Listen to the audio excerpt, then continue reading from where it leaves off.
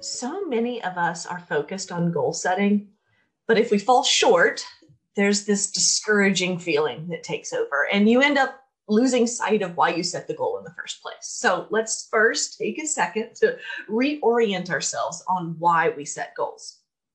The real reason is that we recognize that it's time for a change. So, really, when we set a goal, the goal is not the goal. Change is the goal. And change happens best when we upgrade our habits. And I know we each have a different relationship with habits, and some of the journal coaching that I've provided has revealed that many writers hate that feeling of having something new on their to-do list, something that they have to accomplish or perform. We're all so busy. How can we possibly add more? Well, okay, first of all, you have to make a decision. Are you really ready to make a change? Is this something that's important to you? Are you ready to let go of what you've been trying and might not be working for you and try something new? I know we all tend to get really comfortable in our routines, but shaking things up can be really satisfying. And when you create a new experience, you might be surprised by the new results or the new perspective. And, once you've decided to make a change, there are a few ways to make it easier to transition. Just as we do with writing, we've got to plan our transitions in order to make them easier. And this is the key to having sustainable change, to reaching your goals. And one of the first things that I recommend is when you're planning your habits, when you're creating these action steps to accomplish your goals, start with something incredibly tiny. There's a quote out there: make it so easy that you can't say no. So like the smallest increment of a habit. And what I like about this is not only does it make it easy to not say no, but it also gives you a quick win, and there's nothing wrong with that.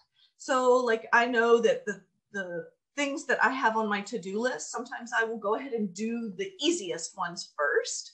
Some people do it the opposite direction, but I like to do the easy ones first because that gives me momentum, these quick wins that energize me and make me want to keep going. And then once you've started to accomplish the smallest increment in that habit, you can begin to increase it in very small ways.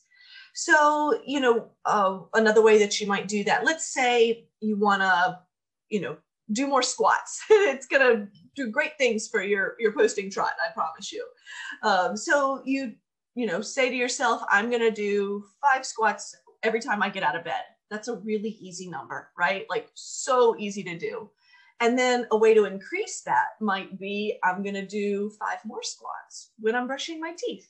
What else are you doing then, right? It's not a problem. So when you begin to slowly increase that habit in very small ways, it makes it so much more doable, right? And that's the goal. You're not trying to set yourself up for failure.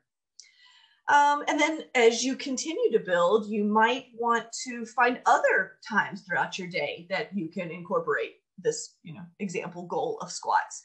It might be while you're waiting for the coffee to brew, or, you're trying to find something on TV. Like, until you find the thing that you want to watch, you have to do squats. And then think about also being gentle with yourself when you make, a setback in the goals, in these habits that you're trying to cultivate. There's no reason to beat yourself up. That's not going to help you reach your goal.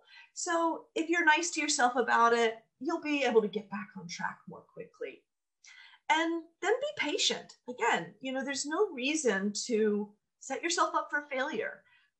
Stick to a pace that you can actually sustain and give yourself that time and space to really learn this new habit that you want to cultivate. And in that way, you will reach your goals. Good luck.